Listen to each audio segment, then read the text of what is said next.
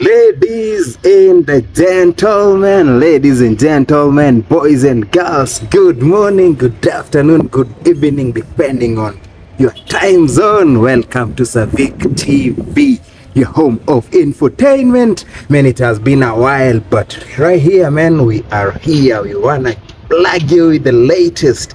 So in this video, it's a pretty short video, so I want to inform you that first, so that you watch the video to the very end, ladies and gentlemen. So now, manager people, I did talk about you in this video. I'm gonna talk about Nigerians, man. So some of you may be aware, if you've been checking out my vlogs, I did stay in Nigeria for quite a while,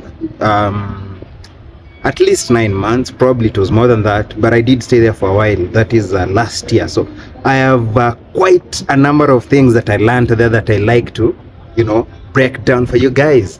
So in this video, we're actually gonna analyze 10, 15, okay, let's say 10. I'm gonna talk about 10 facts that I learned about Nigeria. So there are more. Maybe I might end up giving a bonus of a few, but you know, yeah, we'll start with 10, right? So 10 facts about Nigeria. That is what we're gonna discuss. So stay tuned, watch this video to the very end, and let's learn about the facts that SirVick learned in Nigeria. They call it Niger. So my Niger brothers, I did talk about you. Omo, just relax, enjoy. No vex, ladies and gentlemen. Let's kick off. Fact number 1. Let's go. Yo, fact number 1. So Nigerians celebrate a lot. They love having fun. They love festivals. And you know, when it comes to festivities, the number 1 festival is the Daba festival. This is normally celebrated in northern Nigeria. So it's a very vibrant and colorful cultural event that is celebrated primarily in northern Nigeria, but not just northern Nigeria, because it's also extends all the way to Kwara State, Jos, which don't really form part of northern Nigeria, but it extends to Muslim states.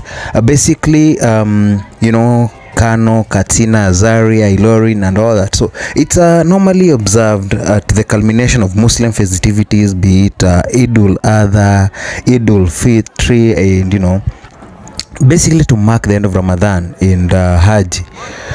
You get that this festival tends to showcase a spectacular display of horsemanship. You know, they ride a lot of horses here and there, traditional attires, music, dance, pageantry, offering captivating glimpse into the rich cultural you know, heritage in the region, because it tends to show a lot about, you know, the Hausas and the Fulani. So you'll get to see their kings, you know, you'll see the emirs and all that. I mean, there's a lot to be displayed. Music, traditional attire, dance, ceremonial processions, cultural significance. I mean, a lot happens. So let's have a look at some of these festivities. I mean, how these festival, the Bar festival tends to go down. So that is fact number 1. They go big in celebration when it comes to celebrating festivals, and one of the festivals where they go big is the Daba festival. After that, we come back for fact number 2. Remember, we are sharing 10 facts, so let's go.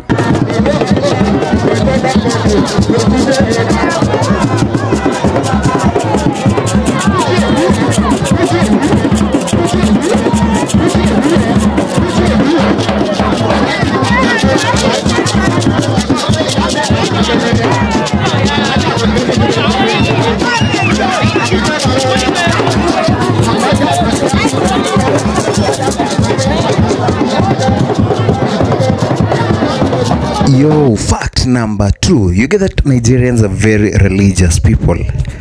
Did I say religious? Oh yes, I did. Religion is actually very diverse, and it plays a significant role in the social, cultural, and political landscape of Nigeria, whereby you get that this country actually practices Islam, Christianity, and you know, a number of other indigenous African religions. So you may wonder which particular religion you know, has like more people than the other. ranging from Christianity, Islam, and the indigenous. So you actually get that Islam is one of the major religions in Nigeria, which is very, very prominent, especially in the northern part. That's why we've seen even when you get to look at the Daba festival, it's normally celebrated in the northern side, because there are a lot of Muslims right there, because of the influence they got from the Islamic scholars, especially around Sokoto. That is the Fulanis, the Hausas. They tend to be more of a Muslim. So the northern side. When we look at the southern side, you get that Christianity is actually very dominant there. So Christianity tends to be very significant in the southern and central regions of the country. With Catholics, Protestants, Pentecostals, and all that. And then, of course, there are areas where people still practice, the indigenous religion. So get that before the arrival of Islam and Christianity, there was indigenous African religions were being practiced in Nigeria. So it's still being practiced, but still you get that some people are still, they're Muslims, yes, they're Christians, yes, but still to some extent they tend to practice the indigenous religion. So Nigerians tend to be very, very religious people, and it's this religion or religious diversity that has actually contributed to harmony and tension within the country in equal measure, because sometimes they vote around your religious religious guidelines tend to guide them as they vote. So sometimes you get that it's Muslim president, Muslim deputy president or vice president and such like. So it tends to affect how the country is run. So that is fact number 2, and let's go to fact number 3. Did you actually know that Nigeria is the giant of Africa?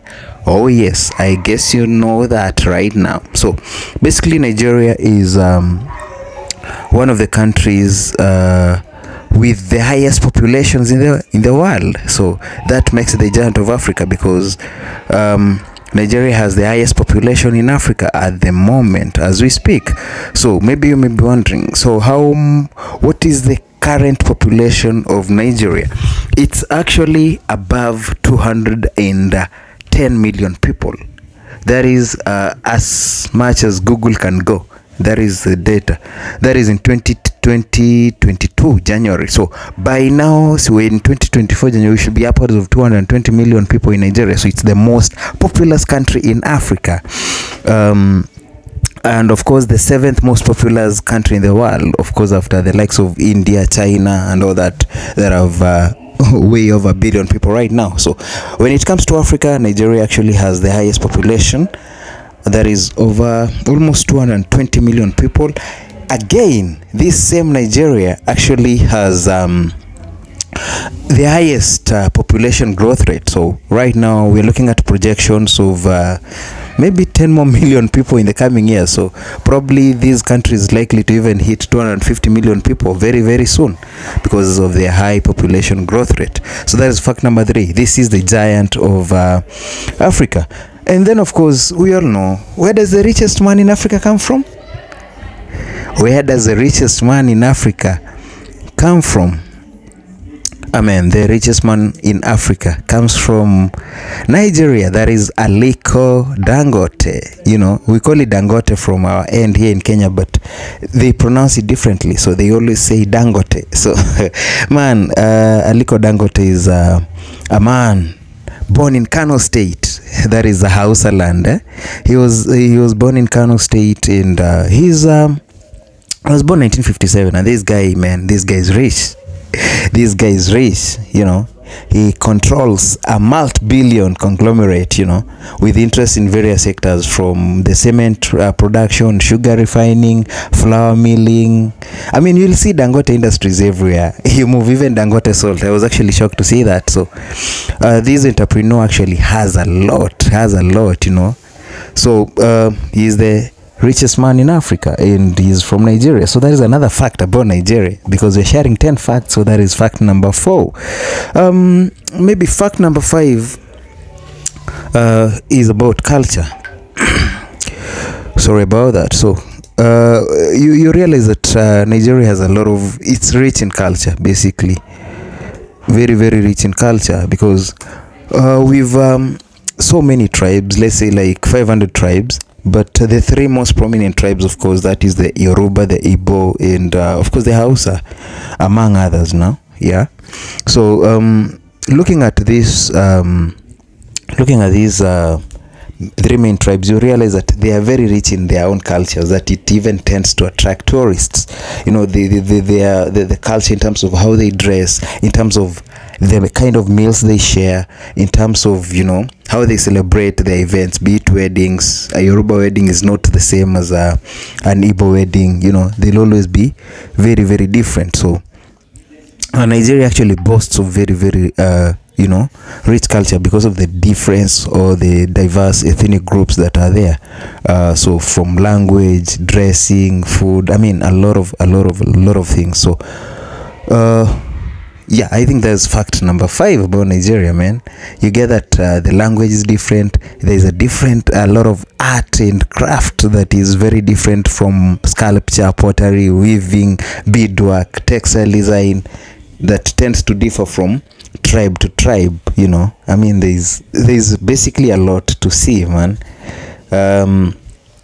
Yeah, so I'll take you to Kano shortly in the images that are running, so that you even get to see the food there. You know, the suya that these guys actually make, the traditional dances that the Hausas have. Because of course you'll find that Yoruba have their own, they call it Bata dance. The Igbo will have their own traditional dance. The Hausas will have their Sharo dance, man. Then the cuisine. Look at the cuisine. There are different foods, you know, from the yams, the cassava, the plantains, the soups, the very many different soups, the jollof rice, the pounded yam, the egusi soup, the suya, the moi moi. Amen. I mean, I do miss Nigeria a lot, man. I miss Nigeria. Hey, I'll be back soon, ladies and gentlemen. I'll be back soon. We're at fact number 5. So we're going to fact number 6 in a short while. Fact number 6. Welcome to Lagos. So this is Lagos City, one of the largest cities in Africa, and of course the largest city in Nigeria. Sorry. So about Lagos has a lot of facts, man. How many things are we gonna discuss about Lagos? So fact number 6 is that Lagos is the most populated city in Nigeria, and of course it's one of the most populated cities in Africa, man. It has a population of over 20 million people, which is of course a population of a country like Rwanda. So it's definitely one of the biggest cities. That is fact number 6 about Nigeria, man. What else should I tell you about Lagos? Of course, it's the economic hub of Nigeria, and it's the former capital city. That is before the capital city of Nigeria was shifted to FCT Abuja. So, but they say Abuja. So that is before it was moved, and it's of course the port city of Nigeria. Yeah, it's the port city of Nigeria. Sorry about that. But of course that's fact number 6. Fact number 7 about Nigeria, or about Lagos basically, is that we do have a lot of traffic jams in Lagos. So that is another fact about Nigeria, fact number 7. And what do these traffic jams do? They actually you know, they have forced people in Lagos to wake up very early for them to beat traffic. So we are actually driving Lagos right now with my driver. I'm in the cab, and you know, that is, we are just moving around the city. So this is my own original video, guys. You know, I don't use other people's videos. I tend to use my videos most of the time so that I don't get flagged down for copyright and all that. So at this point we're moving through the streets, and you can see okay, there's no go-slow or traffic jam at this point, but it normally is there. So people normally wake up very early in Lagos. That's fact number 7. Fact number 8 about Nigeria is how do they travel? So which is the main form of travel? As you can see, of course, we are seeing a lot of cars on the road. Kekemaro, bus or bus, you know, depending on how they name it. So basically the main form of transport is by road, of course. So by road they use you'll see a lot of Okada. Not many are here on this particular road that I'm driving right now, but you can still see Okada passing by. So Okada is the main road transport is the main. So you can have Okada, you can have keke. Okada is the bike, keke is the tuk-tuks, so they call them keke or keke maro. I don't know, I am not able to pronounce that word really the right way as they use it. And then of course there is the yellow bus. The yellow bus is for Lagos, but of course as you move to every city they have their own form of buses or their own color of the buses, so every city has its own way. But basically the main form of transport is by road. Of course there is railway, not much though. Of course there are planes. There are a lot of airstrips and airports in every state, so they use they fly a lot as well, but mainly it's by road. So that's fact number 8. Fact number 9 sorry, fact number 9 is that you get to realize that Nigeria has actually very amazing tourist sites. From the zoos, at least every city has a zoological garden. You'll find Kano zoological garden, you know, move to Ilorin, you'll find one, you move to Abuja, you'll find one, and you know there are zoological gardens everywhere. So they are amazing sites to visit. It's touristic, let me just say that it's a touristic kind of city, rather country, so you'll always find very nice tourist areas to visit. That's fact number 8 about this particular town, or rather country. Sorry, I don't want to diminish to demean the country, man. Yeah, very amazing tourist sites. Number 9, it has not just touristic places but amazing sites as well. They're very amazing sites to visit, like waterfalls, like hills. You know, you get for instance, I happened to visit one waterfall in Osun State, man, Ijesha waterfalls. That place was pretty nice, very beautiful. So it has very nice sites to visit, you know, from the waterfalls. And then of course we've nice places like the Idandra Hills, very amazing places to visit. So I really liked it, and it was a very you know, it was a nice sight to see. So they're very amazing sites. And then maybe number 10, another thing that we can mention is that you know, they've traditional leaders that you know, run things in Nigeria. Traditional leaders in this case, I mean, we've kings, some call them Owa. So we've traditional leaders like kings, chiefs, you know, that are not elected. You know, we've the elected leaders, and then we have these other leaders. So we have all these leaders that are running things. So they have a lot of traditional rulers. So you'll have emirs running the emirates in the north, especially the Muslim states. And then of course you'll have Owas running the Yoruba states, among others. I mean, like what we are looking at right now, this is the Idandra Kingdom. So we are looking at the older palace, the ancient palace that was built, you know, over 800 years ago. I mean, it's way too old. That is where the king or the Owa used to run the kingdom from. But of course they've since moved to a modern building and all that. So traditional leadership is recognized in Nigeria, and even the government actually pays these traditional leaders some money to help them run their kingdom. So they get like a salary, they're salaried, they are recognized by the government. Yo guys, so that's it. That is all about what we had today for the 10 facts about Nigeria. How did you find the video? Yo, my people, I do hope that you've enjoyed the video. I do hope that you've learned a few facts about Nigeria, and you know, just comment, share, like, let's grow the community. And if you like such kind of videos, please comment, so that next time I drop more information, not just about Nigeria, facts about Kenya, facts about other places that I've visited as well. Yeah, it's not just entertainment, it's infotainment. So we must get informed as we get entertained at the same time. So till the next video, okay, bye bye.